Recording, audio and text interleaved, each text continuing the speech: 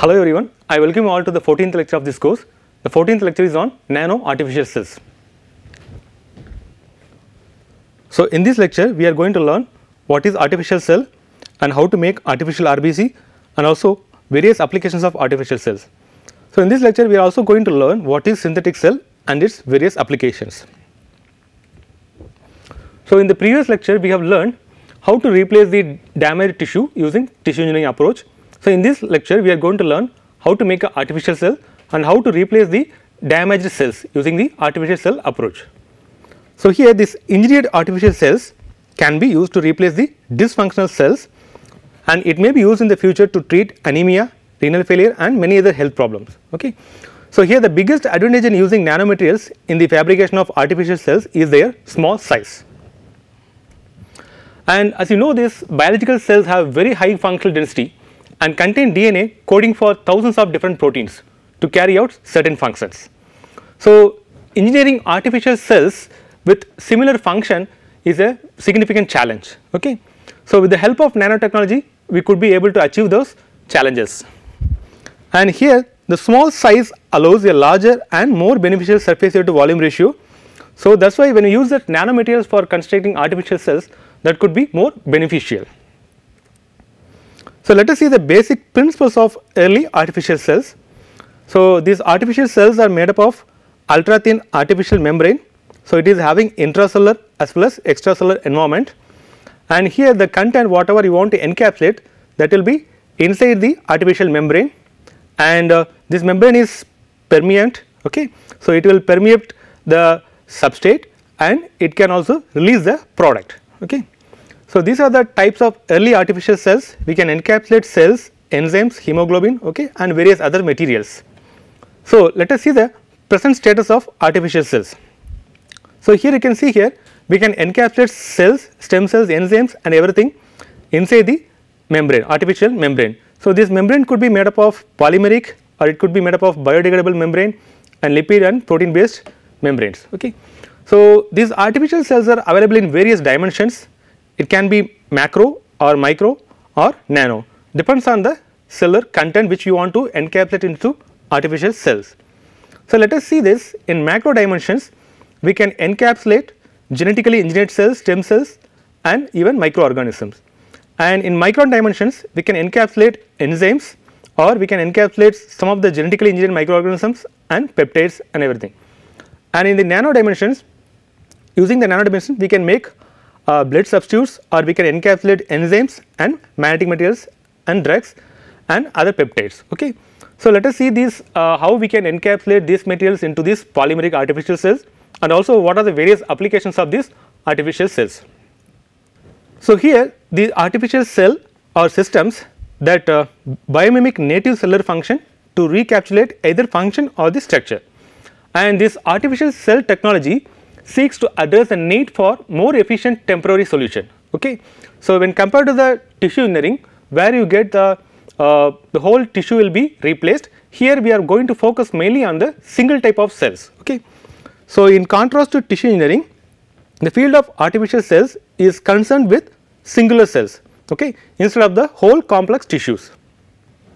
So for example, here the pancreatic islet cells can be encapsulated into polymeric capsules, and it can act like your pancreatic cells to produce insulin in case of diabetic patients, and we can also encapsulate hepatocytes. So that can be useful for the patient with the liver failure. Okay.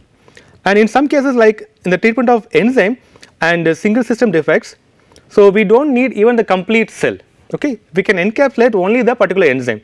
So the application of whole cells may be detrimental in case of single enzyme defects. Okay.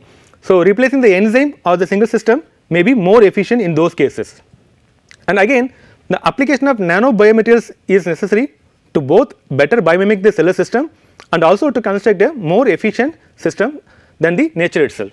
So using this artificial cell technology we can mimic the biological system and also we can make the better than the biological system. Okay. So let us see how we can make it, and this is a cells in the artificial cells. So here the cells are protected in the artificial membrane. Okay. So here the cells inside the artificial cells protected from the immunorejection. So when you inject the cells directly into body, so that will be rejected by your immune system. But when you protect these cells in your polymeric capsules, so that will be protected from the immune rejection, okay, immunorejection. And here the oxygen and nutrients can easily pass through this, okay. And again, for example, if you are using these pancreatic cells, so depends on the glucose level, it can secrete the insulin.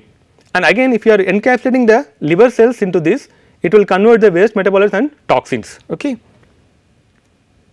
So these are some of the other examples. So if you are encapsulating pancreatic cells, it will be secreting the insulin for diabetes patients, and if you are encapsulating the hepatocytes, it will support the liver function in the liver failure, and if you are encapsulating kidney cells, it will secrete erythropoietin to treat anemia, and the parathyroid cells to secrete parathyroid hormone to treat hypoparathyroidism. So we can also encapsulate genetically engineered cells, stem cells, and even microorganisms, okay. So in this example, if you are encapsulating these islet cells, so depends on the glucose level, it will produce the insulin, and if you are using these genetically engineered cells, so it can produce various therapeutic factors that could be useful for various therapeutic applications. So let us see how to encapsulate the cells into the artificial cells. So here there are two methods. The first one is standard method of cell encapsulation.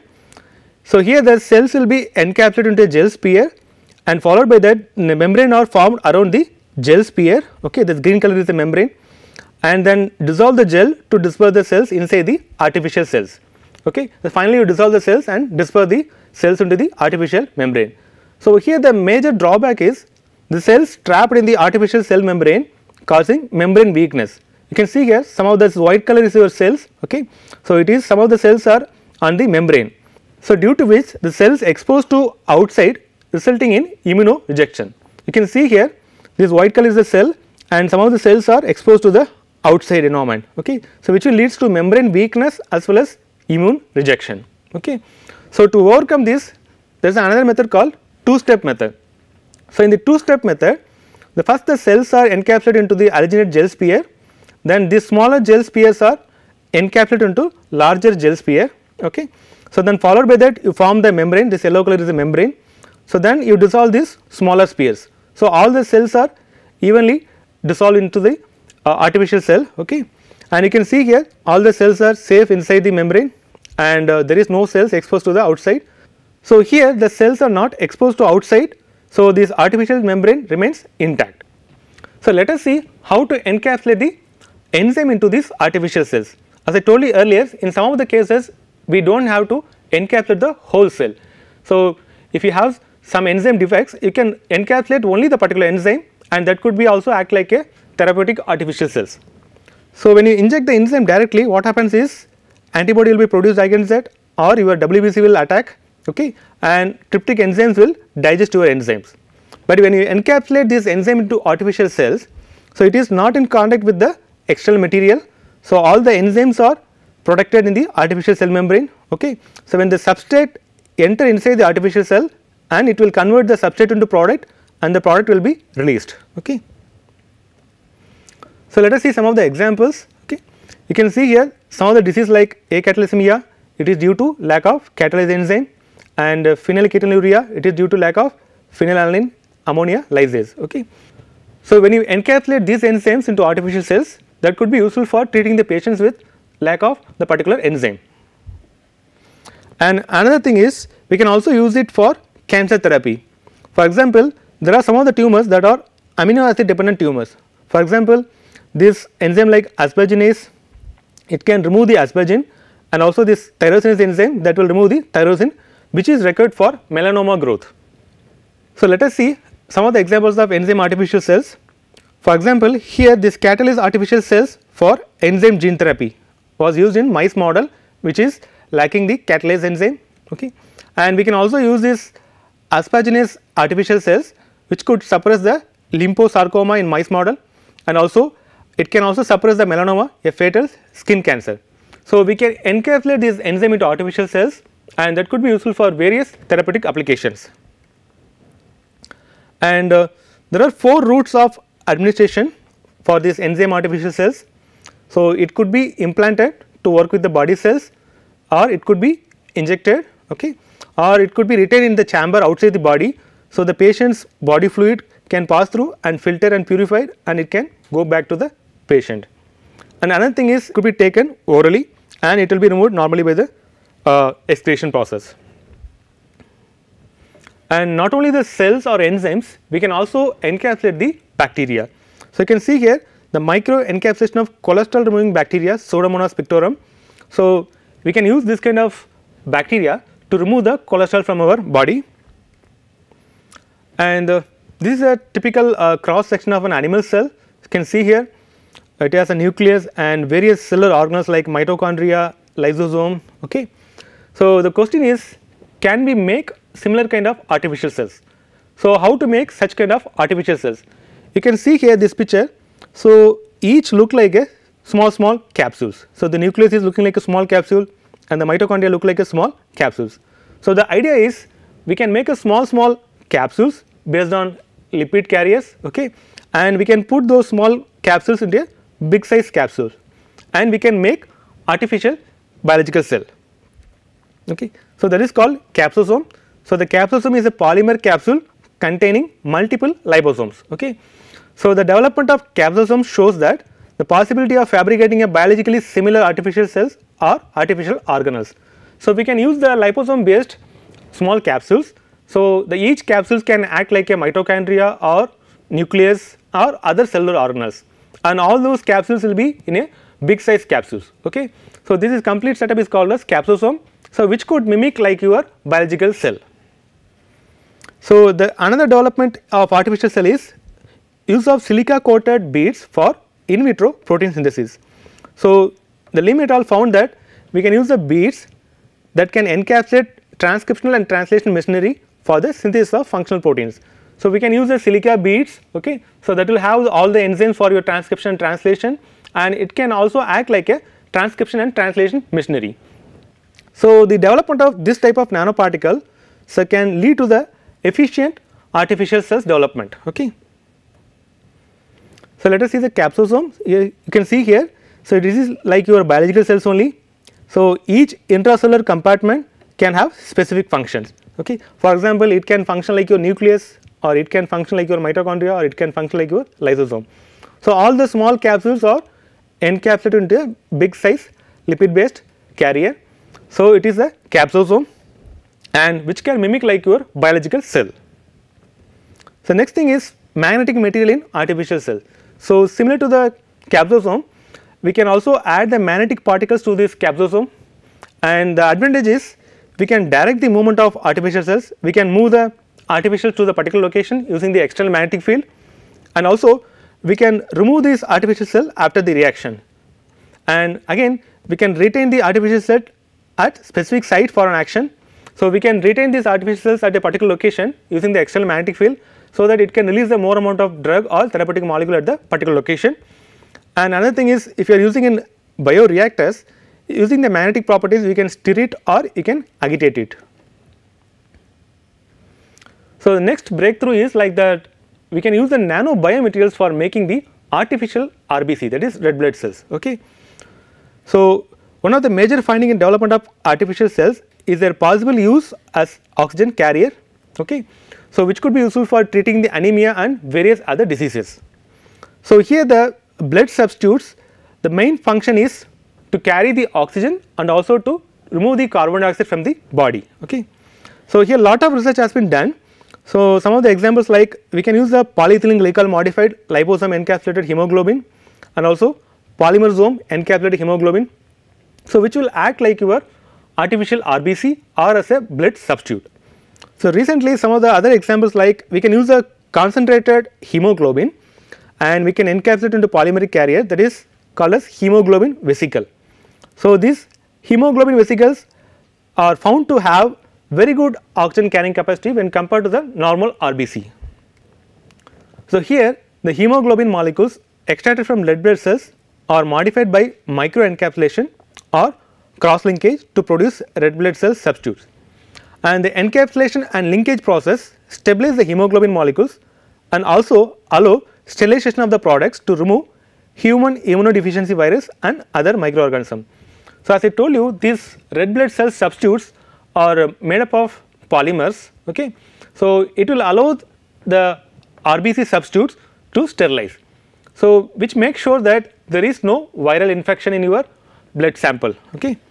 And the membranes of artificial cells allow permeate molecules such as oxygen and substrates to enter and allow metabolic products and peptides and other materials to leave. So, as I told you earlier, this membrane will permeate the some of the molecules to enter into the artificial RBC, and it will also allow the product to go out through the artificial cells. So, here in the artificial RBC, so these are protected from immunological rejection because all the cells are encapsulated into the polymeric material. So, these are protected from the immunological rejection, okay. And we need RBC substitutes in most of the cases like surgery or in emergency treatment, okay.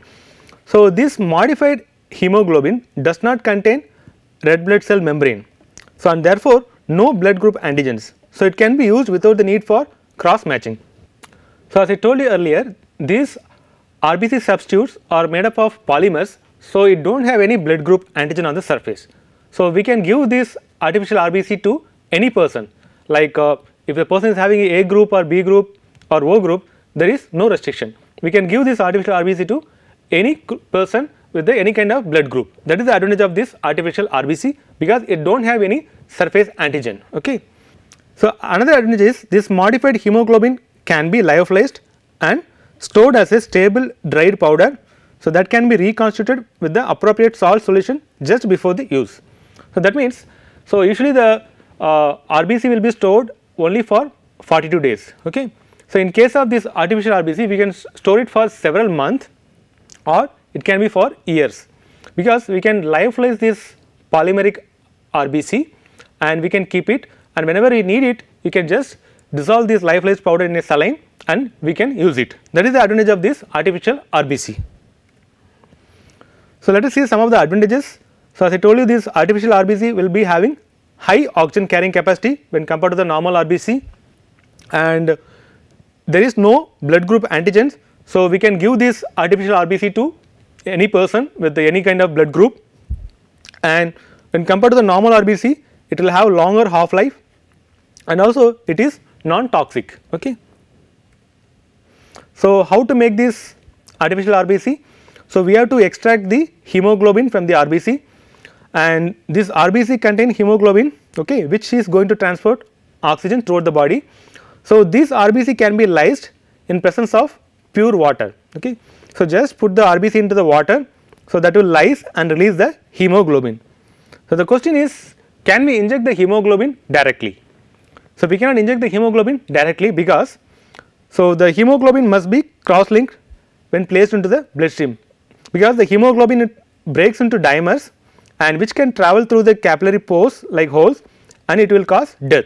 Okay.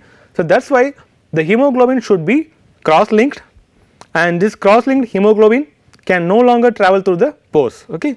So, we can encapsulate this cross linked hemoglobin into the polymer and we can use it like a artificial RBC. So, let us see the difference between the normal RBC as well as artificial RBC. So, here in the normal RBC we will be having blood group antigens. So, we cannot give it to all and we cannot give it on the spot. Okay. So, we have to check the blood group and we have to check the compatibility, then only we can give the blood donation. Okay. So, also another problem is there is a chance for infective agents like HIV, okay, and which we cannot remove from the blood. And another thing is we can store that RBC at 4 degree only for 42 days, and again some of the blood groups are limited availability. So, that is also major issue, but in case of artificial RBC there is no blood group antigens. So, this artificial RBC can be given to any blood group A, B, O, okay, and here there is no infective agents because it can be removed or sterilized, and here the membrane is stable and we can store it for a long time and we can lyophilize into powder form, okay, and whenever we need it we can reconstitute into artificial RBC and we can use it. Okay. And again another thing is unlimited availability. So, we can take hemoglobin from different sources and we can encapsulate into this artificial membrane and which can act like your artificial red blood cell. So, when you make the artificial cells, so the size is very important parameter. So, the several investigation has been done to identify the ideal size for artificial RBC. So, theoretically the normal RBC size is between 4 to 7 micrometer in diameter, okay, and whenever you make a nanoparticle more than 200 nanometer, so that will be removed by your spleen, and if your nanoparticle diameter is less than 70 nanometer, that will be removed by the liver. So, we have to make a nanoparticle which is between 70 to 200, so that it could be useful for intravenous delivery and circulation. And we can also increase the circulation time by adding PEG. So, that is called as pegylation, addition of polyethylene glycol, that is called as pegylation. So, we can add this polyethylene glycol, so that will improve the circulation and it will improve the stability of the artificial cell. So, here the nano dimension artificial RBC should have the following properties. It should contain little or no lipid in the membrane and persist in the circulation after infusion for a sufficiently long time, and it should be stable in storage, okay, and also it remains stable after infusion for the duration of its function as a blood substitute, okay, and after the function is over it should be biodegraded, okay. So, it should not induce any toxic response when it degrades inside the body.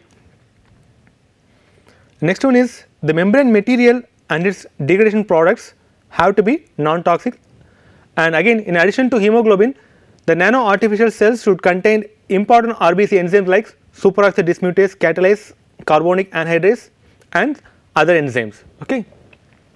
So, because the artificial RBC, the function is not only carrying the oxygen, so it has to remove the carbon dioxide and it should also remove the free radicals. So, you should have some other enzymes into the artificial RBC, so that it can exactly mimic like your original RBC, okay. And this membrane should be permeable to reducing agents and or glucose, okay. So, the membrane also should be permeable, so that it can take the glucose and it can convert into the product. So, let us see the difference. You can see here the normal RBC, the size is between 7 to 8 micrometer, and here the artificial RBC, the first artificial RBC in the size of 1 micrometer or larger, and later the size is reduced to 0.2 to 0.4 micron, okay, that is 200 to 400 nanometer. This is lipid based nano RBC, and now what we are having is biodegradable polymeric membrane nano RBC. Here the size is between 80 to 200. As I told you earlier, it should be between 70 to 200 or 80 to 200, so that it could escape from the liver as well as spleen. So, this is a complete nano artificial RBC. You can see here it is having hemoglobin for carrying oxygen, and also it is having enzymes like carbonic anhydrase for removing the carbon dioxide, and it is also having enzymes like superoxide dismutase and catalase to remove the free radicals in your blood. So, let us see some of the applications of artificial cells. So, artificial cells as oxygen carrier. So, we can have a polyhemoglobin, so that will have more amount of oxygen carrying capacity, and we can also add SOD, that is superoxide dismutase and catalase enzyme, so that will remove the free radicals. So, here we can use this artificial cells for ischemia, okay. So, here when there is a arterial obstruction and that will narrow the artery, so that will result in stroke and heart attack, okay. So, the normal RBC, which is in the size of 7 to 8 micron in diameter, it cannot pass through this small passage, okay, and due to lack of oxygen there is a high chance for getting the stroke as well as heart attack. So, when you use this polyhemoglobin solution, it is in the size of nano, so it can easily pass through this and it can supply the oxygen. But the problem is, so if there is a oxygen lack is prolonged, so due to reperfusion with an oxygen carrier, it can release damaging oxygen radicals. So, it may produce some oxygen radicals, okay. So, in this case we can use a polyhemoglobin with SOD and catalase enzyme solution.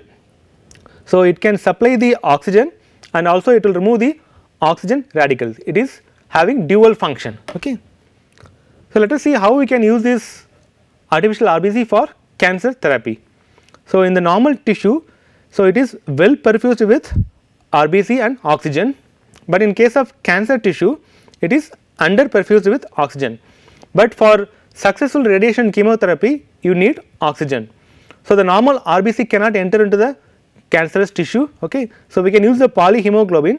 So, due to its small size, it can easily enter the cancerous tissue, and it can increase the oxygen, which could be useful for successful chemotherapy and radiation therapy. And another thing is, along with the polyhemoglobin, we can also add an enzyme tyrosinase. Okay. So, it will remove the tyrosine, which is needed for the melanoma growth. So, the first function is it will give the oxygen which is needed for chemotherapy and radiation therapy, and it will also remove the tyrosine which is needed for melanoma growth. So, in this way it is suppressing the cancer growth. So, next thing is we can also use it for hemoperfusion. So, if there is a toxin in the patient's blood, that could be removed by charcoal filled artificial cells. So, the charcoal can be filled in the artificial cells. So, the toxins in the blood will enter the artificial cells, and all the toxins will be absorbed by the charcoal inside the artificial cells. So, you can see here, when you inject the free absorbent, what happens is it will remove the toxin, but the problem is our platelet and RBC will go and attack it. Okay. So, when you encapsulate into artificial cells, it is separated from the platelet, RBC and WBC, and all the particles are inside the artificial cells. So, the toxins can enter inside and it can purify the blood. So, you can see here, this one is millions of adsorbent material artificial cells, and the patient blood will pass through the artificial cells, and the purified blood will be come to the patient. And when compared to the artificial kidney machine, you can see the smallest size. So, this hemoperfusion device containing 70 grams of ultra thin membrane artificial cells, which containing activated charcoal, and which could be, the size could be compared with the artificial kidney machine. Okay. And it can perform the removal of toxin from the blood. So, which can perform equivalent to this artificial kidney machine, and it can remove all the toxin from your blood. And we can also use these artificial cells as a drug delivery vehicles. So, these artificial cells are made up of biodegradable membrane.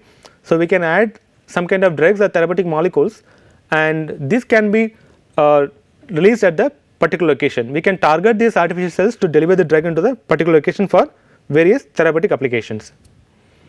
And these artificial cells can also act like a biosensors, so which will have some analytes. Okay.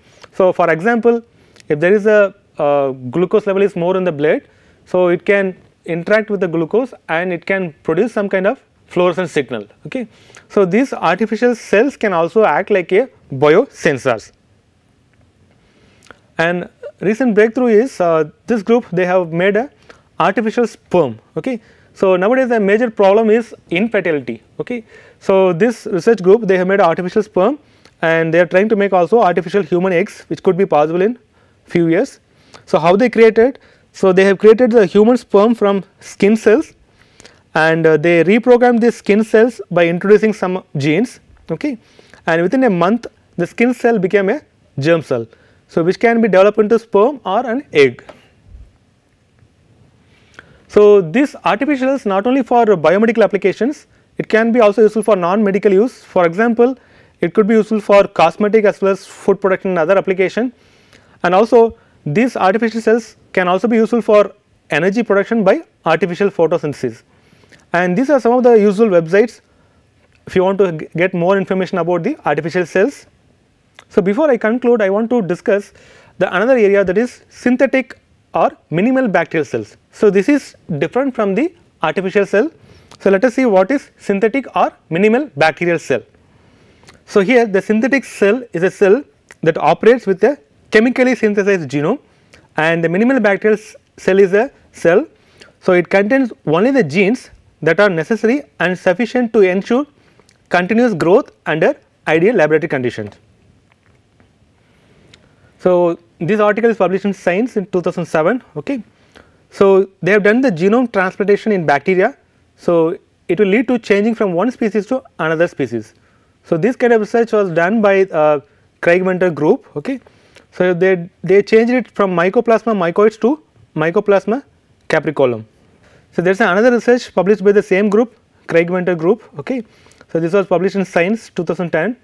So, they created a bacterial cell which could be controlled by a chemically synthesized genome. So, let us see the details. So, why to make a minimal cell? So, to define a minimal set of genetic function essential for life under ideal laboratory condition, and to discover the set of genes of currently unknown function that are essential to determine their function, and to have a simple system for whole cell modeling, and to modelize the genes for each process in the cell, okay, and to design a cell from those modules, and to build more complex cells by adding new functional modules. So, the overall idea is, so we can make a minimal set of genetic functions, okay, which is essential for the survival of the cell, and we can also use as a model system to understand if we have X gene what will be the function, if we have Y gene what will be the function. So, it will act like a simple model system to understand the function of each and every gene. So, for making the minimal bacterial cell, researchers at Craig Venter Institute, they have selected Mycoplasma mycoides because it has a small genome which is only 1 MB, okay, and it can be easily grown in the laboratory, and we can easily synthesize this genome, and we can also isolate the synthetic genome from the yeast, okay, and they have several tools to genetically engineer its genome. So, that is why they selected this Mycoplasma mycoides for making the minimal bacterial cell. So, how to make this minimal bacterial cell? There are two approaches, one is top down approach, another one is bottom up approach, okay. So, the top down approach is start with the full size viable bacteria, then remove the genes and clusters of genes one at a time, and at each step retest for viability, and only proceed to next step if the presenting construction is viable and the doubling time is approximately normal. So, you can take the bacteria, okay, and remove a particular part of gene and just check it whether the bacteria is viable and the doubling time is normal. So, then only you can proceed to next step. So, that is called as top down approach. From the whole genome you are cutting down small pieces of genome, or you are removing the small pieces of genome, and you are making the minimal genome, okay. And next approach is bottom up approach, okay. So, make our best guess to the genetic and functional composition of minimal genome and then synthesize it. So, the bottom up approach is a random approach. So, you can make a guess what are the genes required for the cell to be alive, okay. So, we can take those genes and we can synthesize those genes and put it into the bacteria, and we can check it whether the bacteria is alive and how it is performing, okay. So, how they made the minimal cells or synthetic cells? So, they taken the natural cell and they taken the genomic DNA and sequenced the genomic DNA, and after the sequencing they made the own genome design and they synthesized the genome, and all the genomes are assembled in the yeast, okay, and transplant to the recipient cell.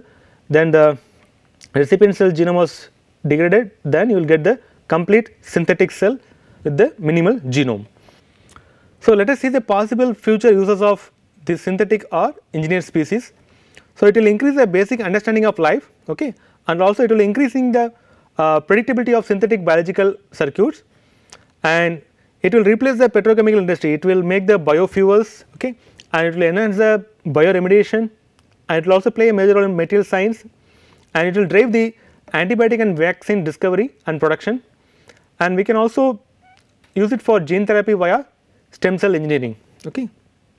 So, as a summary of this lecture, so in this lecture we have learnt what is artificial cell, okay, and how to make enzyme based artificial cell as well as artificial RBC, and what are the various applications of these artificial cells, how it can be useful for cancer therapy and how it could be useful for enzyme therapy, and we have also learnt what is synthetic cell and what is minimal bacterial cell and also its various applications. So, I will end my lecture here. I thank you all for listening to this lecture. I will see you in another interesting lecture.